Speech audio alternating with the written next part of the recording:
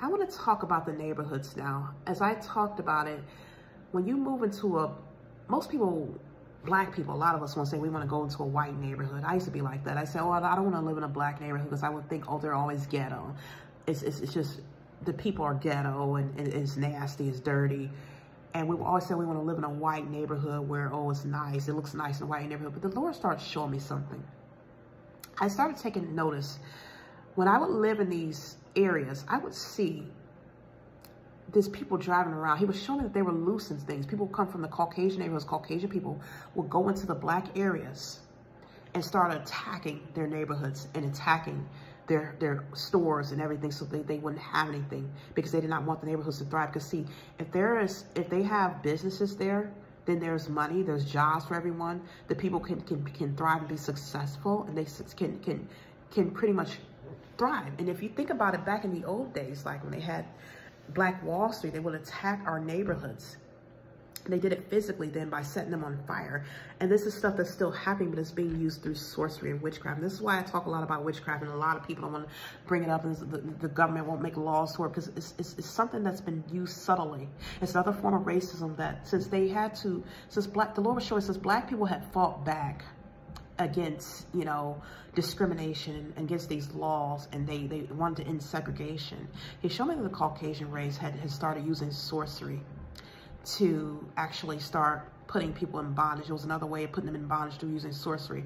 And then black people started joining in with them because they wanted to get their little share. So now they're actually helping them put their own people in oppression. And God's going to really deal with you. You think he's going to deal with the Caucasian race for doing? Yes, he's going to deal with them, but you're even more to blame. He's going to hold you more accountable now because you fought against your own brothers and sisters because you wanted your things, and that's where you see where you'll have the curse of Cain and Abimelech on you. But if you don't repent, you know, I think everyone who's doing this needs to repent, because it says in the Bible, what does it profit a man to gain the world and lose his entire soul? They're doing this because they want to have all the riches to themselves. God did not create, like I said, one group of people to enjoy everything. There's enough resources in this earth for everyone. And there have been a selfish group of people, what they want to call themselves the elite, and they want to hold all the power, all the privilege, all the authority, and they want to keep everyone else oppressed and in their bondage. And so the Lord was showing me how they were attacking these black neighborhoods, and I would literally see this before my eyes. I would see how the neighborhoods would just become dilapidated. And one time I went to this mall that was in a black area. It was in a predominantly black area, and the mall was so desolate. They had nice stores in there, but no one would go in there and shop. And like, what's going on? He showed me that the witches would go in there and walk around cursing the stores, cursing the people, making their businesses go out, making them not have any, you know, any type of, they wouldn't get any type of business. They put blinders so people couldn't go there. And so I would then drive out to these malls out in the all Caucasian area. You see all this, it's like tons of people shopping there, and they're getting all this business. So I went on a fast. The Lord had me go on a 30-day fast. And went on a 30-day fast in the city of Harrisburg. And I used to go in there and I would pray over the mall. I'd pray over the stores to bring back jobs back in the black areas so that people could start thriving, that you would build back up the black communities, you build back up the malls, and start sending people to the mall because the mall was so desolate.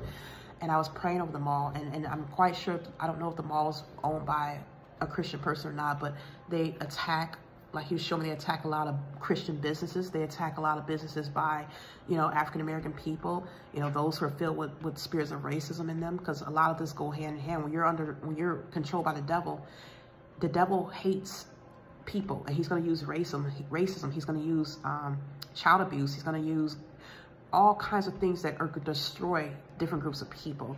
And so I would pray over it. I spent a 30 days fast, and I prayed, and within 6 or 7 months, that mall was filled up again.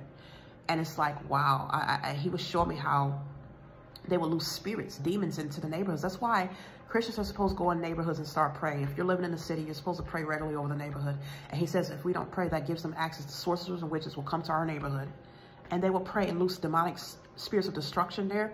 They will lose spirits to cause people to be on alcohol and drugs. They will lose spirits of bondage and poverty to cause the neighborhood to go down. That's why you saw a lot of the black neighborhoods were all dilapidated and messed up. And there was a lot of crime, a lot of chaos. And they were targeting mostly areas where there were predominantly black people. And the Lord was showing me all of this. And so I would pray and pray. And I was doing a lot of work for the kingdom of God. I was doing a lot of work to free people's people from bondage. That's why I say when I was doing this thing for 15 years behind the scenes, I wasn't. And I got retaliated against. God had me going up in churches. I was going from neighborhood to neighborhood, different cities, different churches, different businesses. I would even go to parks. There would be parks where in the black area where the parks, you would see, they would keep our people from going. They didn't want us to go to a park. That's how oppressed they had our people. And I would go and the Lord would say, pray over these parks, because I want the people at the parks. He wanted his children to come out to the parks. And when I first went there, I would feel this demonic resistance. It would be a demonic resistance over the park. It's like, I would feel like I didn't want to be there. And the Lord would say, stay. Because these were the principalities telling me not to be there. And so I would stay there at the park. Me and my kids would go, we would play in the park, and we kept going back. And the more we go back and the more I'm praying, I would feel the resistance letting up. And then I would see more and more people come, more people of color and other people coming to the park. And so this is what they do. They put out curses to cause desolation or to keep certain groups of people out. And these are demonic principalities. And this is all going on all over the country of America. And like I said, if people don't start repenting, you're going to end up in hell. You're going to wake up one day and in a lake of fire being tormented for eternity with the same demons and gods you worship destroying you and hurting you every day.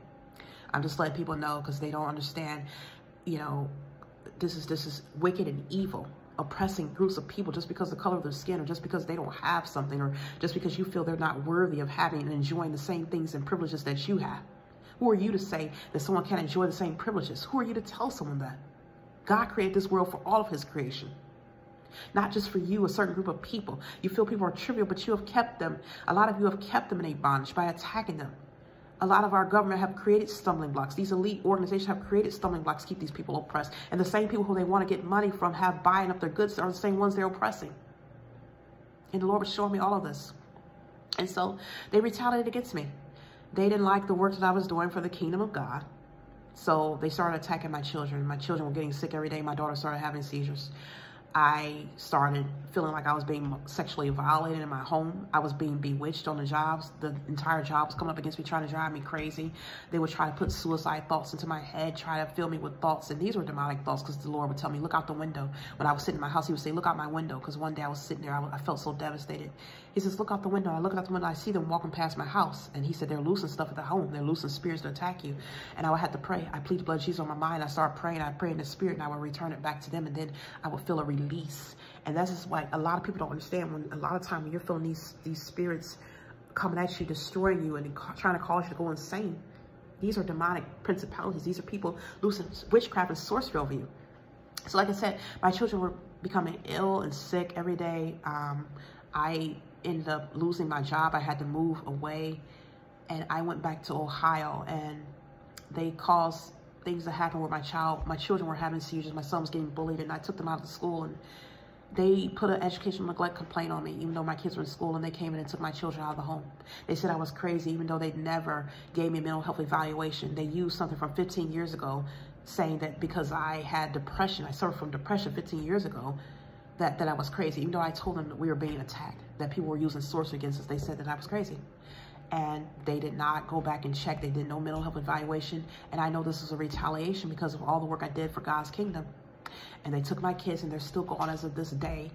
And I cried out for help. And that's why I said the Illuminati has destroyed me. I'm at the point now where they've kept me from working jobs. If I do get a job, I can only work for a few months at a time because they attack me so much on the job. They do sorcery on me. They have everyone attacking me. I can't stay on these jobs long. They kept me in a bondage. They have destroyed every single vehicle I have. Every time I get a new vehicle, they destroy it. Like I'll see birds out there or I will have all these problems where it would just break down and keep having all these problems. It got to the point where my car broke down. I didn't even have money to get it fixed. So there I am now. And it's like, I'm sitting here. I've been suffering for a long time. And I'm waiting for God's redemption because it's like people who have been guilty of doing these things, oppressing God's children, oppressing God's people. You need to start repenting because he's going to come back now. He says, those who have gathered together against me, they have gathered together against us, they shall fall for our sakes. And he's at the point where he's bringing it down because too many of his people have been suffering. These elite organizations have been destroying his people for years, and God is not, he's not going to keep allowing this to happen. He's seen everything, and people have been crying out, and he's ready to avenge his children. That's why so many people are speaking out now. A lot of people are leaving and walking away because God is at the point where he's separating the tares from the wheat. And he's ready to come back and get his church. And you who have done these things, you need to start repenting and forfeiting of the goods and the things you've done to oppress people. And Like I said, I sit here now with no money and no job, no anything, not even my children, because of what they've done to me. But God is going to repay.